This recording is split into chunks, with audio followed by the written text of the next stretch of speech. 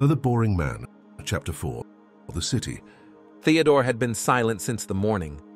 He remembered how a few hours ago, when Amana opened the door, he was already awake for a few minutes and her sight had been a blessing. Not just because he was starting to appreciate her alien beauty and the flawless style of her entire race, but because of some more primal needs, like going to the bathroom.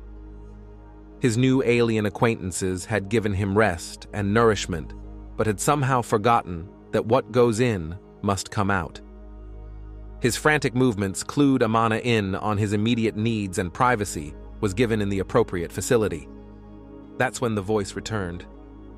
I would advise you to remain silent, as during your sleep the translation matrix had been completed for bidirectional communication. Your brain now has direct access to it. What that basically means is that should you talk from now on, the words coming out of your mouth will be in Sanya. Why not communicate with them? Asked Theodore in lowered voice. I have analyzed the wireless signals of this world and have come to the conclusion that it is best to hide your identity. Our damaged arrival may not have been an accident. There are various conflicting streams of information, and in my current state, I am overwhelmed translating, processing, and filtering all the inputs. The voice took a short break, and Theodore felt a short jolt in his brain just as he was thinking about Amana and what her opinion would be, should he reveal the truth about him understanding her. Then, thinking about her beauty, he remembered just how frail she was compared to his human biology. However, before he could continue his chain of thought, the voice interjected.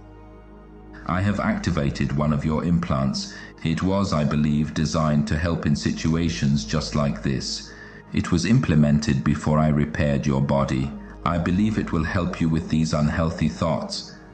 What exactly was the voice considering unhealthy? He could not remember a time when his thoughts were just his own, but still he felt some need for privacy. I understand your need for privacy, the voice replied, clearly having monitored his every thought. Theodore, while thankful not to be alone in his predicament, felt a level of unease not having agency over what was shared with the voice. Much to his surprise, however, the voice continued. Privacy mode enabled. If you would like me to access your mind at some point, all you have to do is blink 3 times in quick succession. Do the same to reactivate privacy mode at any time. If you also keep your eyes closed for a few moments after blinking, full privacy mode will be initiated, and I will be fully oblivious to both your thoughts and your senses. Theodore was at ease. Things were slowly coming into order, and his apprehension towards his current situation was slowly fading away. He blinked his eyes to deactivate privacy mode, now thinking about what the voice said earlier, just as he was returning to the main room of the house. It immediately replied, I believe our arrival did not remain unnoticed until we know more about this culture, not as they present themselves in the media, but rather how they act towards strangers. It would be prudent to reveal as little as possible. It made perfect sense, and Theodore couldn't help but agree with the voice. There was no breakfast served, something that mildly irritated Theodore, causing his implant to give him another jolt. What was this thing for exactly? Before he could receive an answer, another thought crossed his mind. How would other people react to him? He was, after all, quite different from the inhabitants of Sanya. Before he could give it more thought, Amana entered the room holding a large cape in her hands and offering it to him. Here, put this on. I'd rather not answer too many questions that I don't have answers to. It won't take long, and you'll meet Carl. He is by far the best exolinguist in Sanaya, but he might be a little crazy, don't worry. We'll understand each other in no time.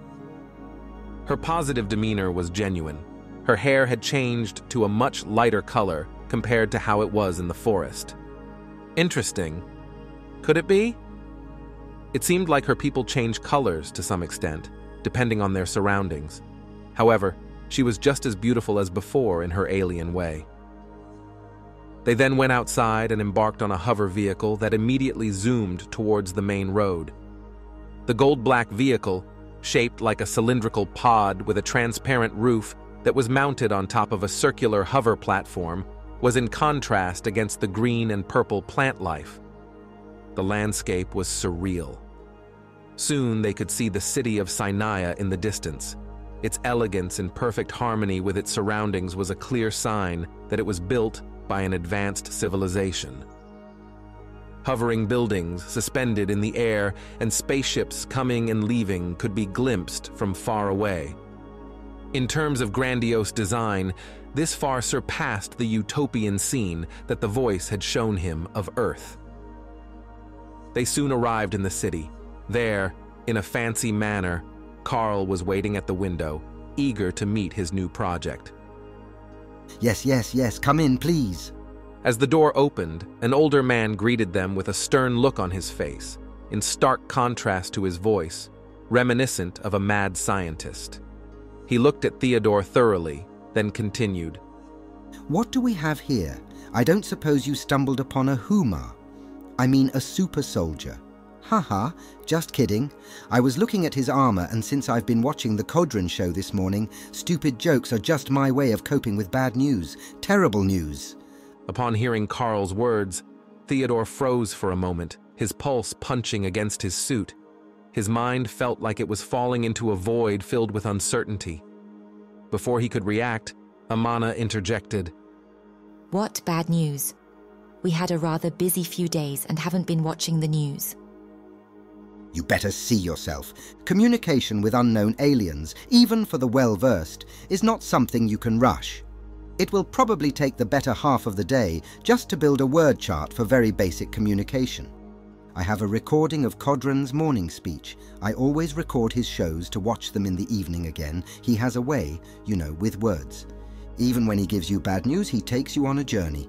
And by the time you get the bad news, you're disconnected and relaxed and you can take it better. Just as Carl was pushing the tape in the device, he scoffed. Still, I think it's absolute nonsense, this whole story about humans.